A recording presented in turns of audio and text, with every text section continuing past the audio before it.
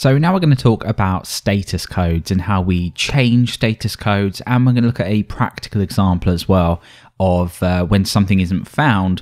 Perhaps we want to show a custom 404 page and change over the HTTP status to 404. So just before we do anything, let's just from any kind of controller method return the response object we get back in here. Now we've already had a little look at this response object. We're going to be diving back into this in just a minute, just so we can see some of the methods that we're going to use and some of the default status codes. But let's go ahead and just check this out in the browser. I have a root set up for /topics, which is hitting this method. So if we come over to the browser and give this a refresh, you'll notice that we just see nothing. All we're doing is we're responding with a basic response. There's no data in here. The status code is the default. We're not doing anything else. Now, to demonstrate this, I'm going to go ahead and bring up my developer tools, because over in the network tab, if we make sure that we are on the all filter, if we give this a refresh, we can see that the status code here is a default of 200 OK. So let's say that we wanted to just modify this. Now, with the response, if we just check out the response object, you can see in here that the default status code is 200, which is an OK request. It's just a general OK. Now, if we want to change the status code, and this is usually useful for APIs, but it can be useful for web as well, all we do is we use the with status method. We pass in a code and we're done. So in this case, we can go ahead and modify this. For example, with status, maybe we have a 404, so something isn't found. If we come over to the browser, give this a refresh, you can see that the status has changed to 404. And it's obviously really important to send across the correct status so the browser knows how to handle this, so anyone consuming an API that you're building knows how to handle this.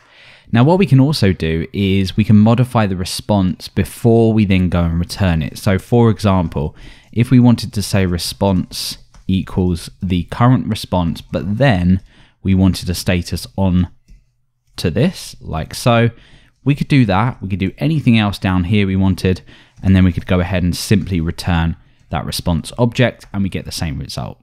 So changing over the status code could be for anything. Maybe you're validating something when someone's posting a topic or registering. And I've opened up this really helpful resource here that will give you a good overview of the different status codes that you can and should use depending on what has happened. So there's lots to choose from here. You've got lots of 200s, you've got redirection, client errors, server errors, so you can choose one appropriate. And I'll leave this link in the course links for you to have a look for.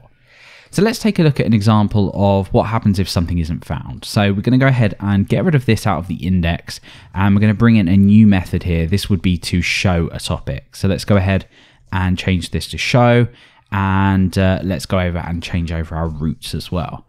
Now we know that into this we would take in an ID like so, and of course what we would do is change this over. And now what we can do is come over to topics/1 or 2 or whatever the ID is and show that topic. So over in the topic controller then, we would look this up in the database, and I do have the table that we looked at a little bit earlier in the series as well. So I can very quickly and easily go ahead and grab this topic. So let's just do this quickly. So we're going to say database query, or in this case we would use a prepared statement because we're going to be taking through the arguments that are passed in. And we would say select everything from topics where that ID equals that ID. And then down here, we would go ahead and execute this. So topic execute. And in this case, we would pass through the ID that we get through in the URI. So let's just go ahead and grab that from args. And now we can go ahead and say topic fetch, or topic equals topic fetch. We could go ahead and fetch it as an object and pass it through down to a view. Now we already know how to do this, so just to demonstrate I'm going to do a var dump, but in this case you'd pass it down to your view, and as we've already seen a few times before, just output anything you needed here. So if we just go over, we know that we've got topic IDs 1 to 5, so let's come over and hit this here, and we should see, as long as we go ahead and pull PDO in, or of course just prefix that with a backslash, we'll see the following, so we get that object. Now what happens if something doesn't exist? Well, let's go ahead and grab ID 99. We know that that doesn't exist, and you can see here we get a bool false. Now in the case of this existing, you would just go ahead and return your view and render that out. And you would of course use a 200 status, so you wouldn't have to modify anything about the status. But what you might want to do is handle this slightly differently. So for example, you could do an if statement here, and then you could say if the topic is false, meaning it can't be found, then you could very easily render a view here, changing over your status code. So let's take a look at doing this. I'm going to go over to my views, and I'm going to create a kind of general errors folder. Inside of this, I could create a 404.twig view just here and say not found. You can obviously change this to whatever you want. So in here then, the first thing that we would do is we would return that view. So in here, I could say return this container view, and I could go ahead and render that passing down the response, and I could go into errors and pull out 404.twig. So if we can't find a topic, we render a 404, and of course, because we're returning at this point, we'll never hit this line, which would be you outputting the topic on the page. So let's give this a refresh. We know that this one works, and let's go back over to 99, and you can see that we got not found.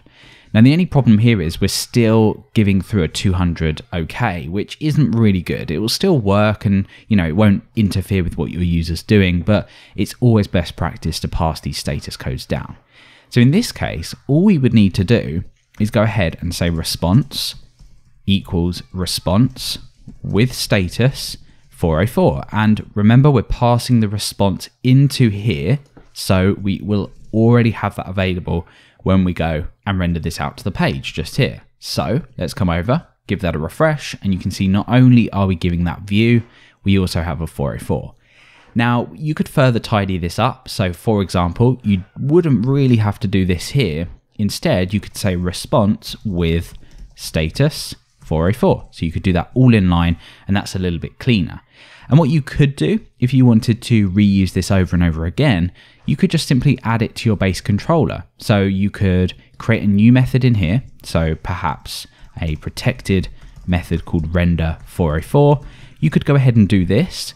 And then from your topic controller, all you would have to do in here is go ahead and return this render 404, and you're done. So that's a little bit more convenient. You have it in here, and you can reuse it throughout all of your controllers and throughout all of your methods. And of course, if you needed to update this at any point, you'd only have to update it in one place.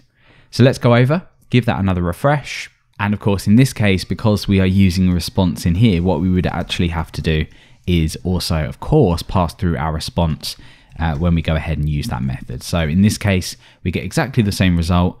A not found view has been rendered, and we have changed over the status code. So depending on what you're building, maybe you want a validation error, maybe you want just a general error, a 404 or anything like that, you can go ahead and use resources like this one here to give you a good idea of which status code you could use. Like I said though, this is more useful for API development, and in the next part, we're going to take a look at some API development. We're going to grab a list of topics and we're going to output them as a JSON response. But in the case of a web example, this should be really helpful because you can now render a 404 if something isn't found.